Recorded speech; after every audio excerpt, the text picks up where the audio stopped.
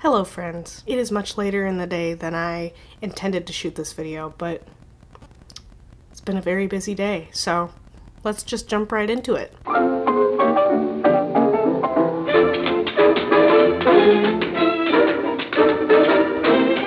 I have a story for you today about me as a middle school child. So buckle your seatbelts. It's gonna be a very dusty ride. So when I was in middle school, I did a lot more thinking about relationship-related things in terms of friendships and family relationships, and a lot less about practical thinking.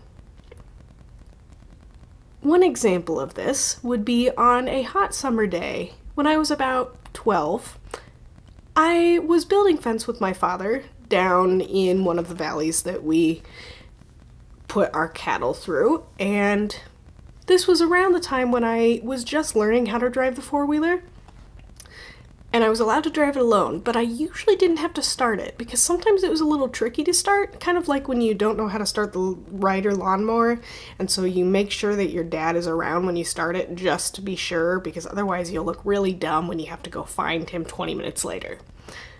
That's the way it was with this four-wheeler.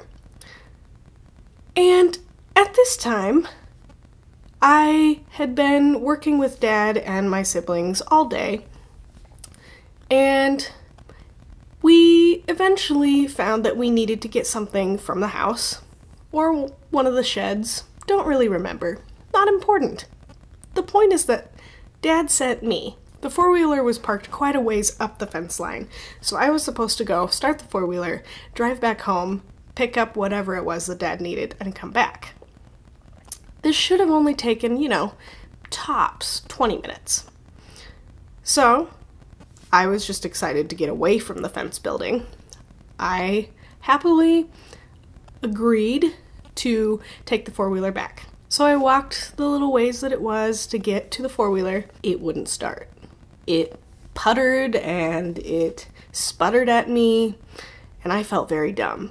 Now, this is a trait that I have always struggled with, but it was even worse at this time in my life. I didn't like asking for help because it meant I had to admit that I didn't know how to do something. So then my 12-year-old brain is thinking, okay, how can I best take care of the situation without losing face? Well, maybe I should just walk back. Sounds like a good idea, right? Then Dad can help me. Then he can help me start the four-wheeler and I'll get going. We'll only lose about 10 minutes total, probably. Because I'm sure the four-wheeler isn't dead. It'll be fine. When I say walk back, I meant walk back home. Yes, folks, that is what I did. At the time, the two decisions I had. 1, walk maybe 5 minutes back to my dad and ask him for help. 2, walk 45 minutes to get home. This was before the days that my siblings and I all had cell phones, only my parents had them. I also did not have a water bottle with me at this time.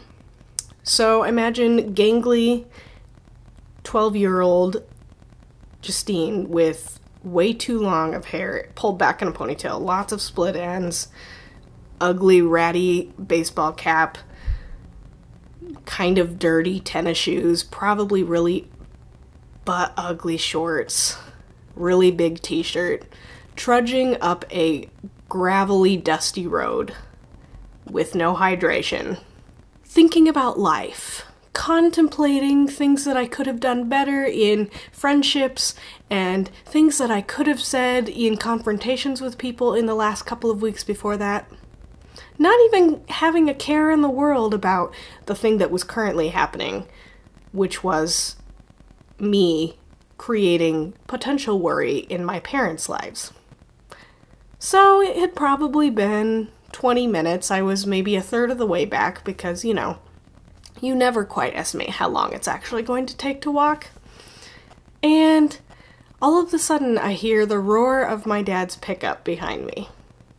And he slides to a stop in the gravel and opens the door and tells me to get in, and he looks very upset. And of course, at this moment, I'm finally realizing how stupid I had been.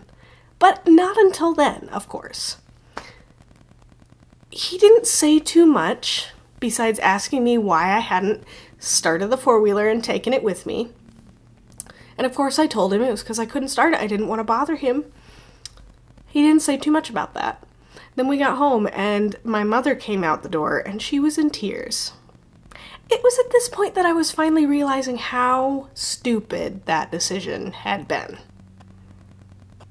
There's not much more to the story besides, embarrassment and me writing a lengthy, thoughtful email to one of my mentors about the situation. Because, of course, that was me in middle school. There's not much to learn from that situation besides don't be stupid. What can I say? I was stupid. Quite often at that age. I'll see you tomorrow.